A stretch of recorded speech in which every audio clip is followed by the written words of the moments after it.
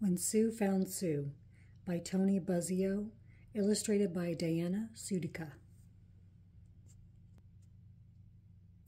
Never lose your curiosity about everything in the universe. It can take you to places you never thought possible. Sue Hendrickson.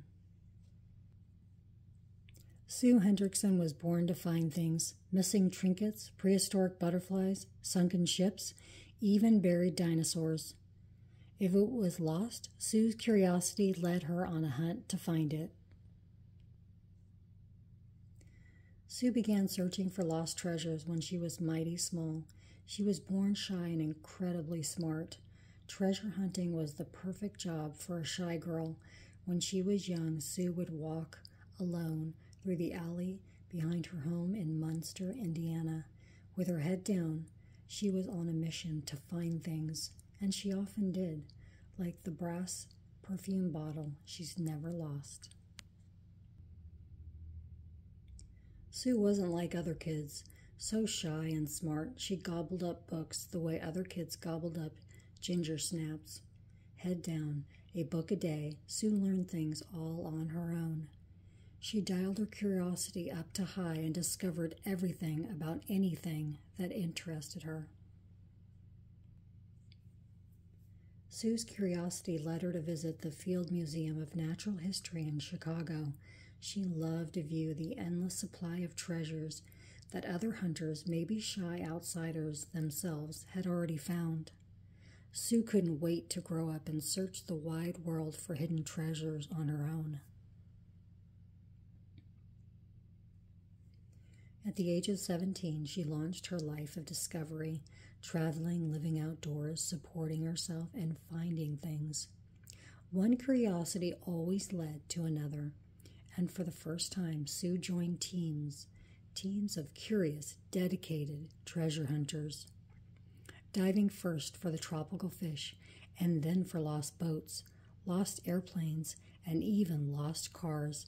Eventually led Sue to search Dominican amber mines for extinct prehistoric butterflies, to search the deserts of Peru for prehistoric whale fossils, and finally to search the hills of western South Dakota for dinosaur fossils. For 4 long, hot, dusty summers, Sue dug for duck-billed dino fossils, taking down the big rocks with a shovel and pick, then freeing the bones, first with a rock hammer, then with a digging knife, then with an X-Acto knife and a tiny pick, and finally dusting the area with a paintbrush to remove all traces of rock from the bone. No showers for washing, no beds for sleeping, no escape from the beating sun. But still, Sue was part of a team. She loved the work, the discovery, and the chance to be curious and find things.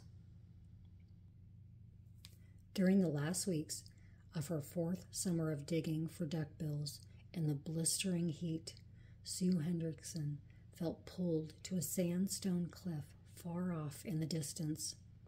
She couldn't say why then, and she can't say why even now, but she was called to that cliff.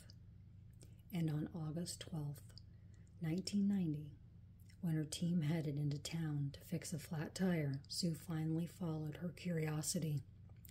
She and her golden retriever Gypsy left camp alone that morning in a dense, misty fog. So unusual in the hot, dry plains, they hiked for 4 hours across 7 miles of rugged prairie land before they finally reached the rock face Sue had been so curious about. Sue and Gypsy stood below the 60-foot-high towering cliff of tan and gray rock. I walked around the base of the cliff with my head down, watching the ground. About halfway along, I noticed a few pieces of what looked like bones. Then I looked up. Sue stared up at 3 enormous backbones protruding from the cliff 8 feet above her. She felt a thrill run through her. Could it be? It was hard to believe, but Sue knew by their incredible size what those fossils must be. a Tyrannosaurus rex. I could see them quite clearly in the sunlight, as though waiting patiently for someone to find them. Once again, Sue Hendrickson did what a shy outsider girl had trained herself to do so well. She found them. She rushed back to the campsite, humming with the excitement, the happiness, and the thrill of her find. She couldn't wait to tell the others, a Tyrannosaurus rex. Her team immediately named the dinosaur Sue the T-Rex, after Sue Hendrickson, the finder. Then they raced to free the T-Rex from her cliff. But releasing 300 T-Rex bones in 115-degree heat under the sweltering sun without damaging the bones was neither quick nor easy. For 5 days, Sue and the team worked from sunrise to sunset, breaking rocks with picks and digging with shovels to remove nearly 30 feet of sandstone and hard soil. At last, the bones appeared, so many of them. The team mapped the location of each with drawings and photographs.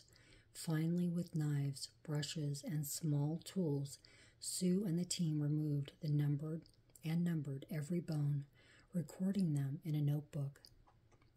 Nearly 3 weeks later, trucks bounced over 150 miles to deliver all of those bones to the Black Hills Institute. Sue, the T-Rex, was finally free, thanks to Sue Hendrickson, who was born to find things. After a long dispute about ownership, Sue the T-Rex went to auction, and who won the auction? None other than the Field Museum, the very same museum Sue Hendrickson loved to visit so often as a young girl. Walk into the Field Museum of Natural History in Chicago. Inside, Sue the T-Rex towers over you. She is the world's largest, most complete, best preserved Tyrannosaurus rex fossil discovered so far. And she was found by Sue Hendrickson, that once shy girl, so different from the others, whose curiosity has always led her to find things and always will. The thrill of discovery is a real emotion, like a rush. The excitement is worth the days or months of hard work and keeps me going on and on looking for more. Sue Hendrickson.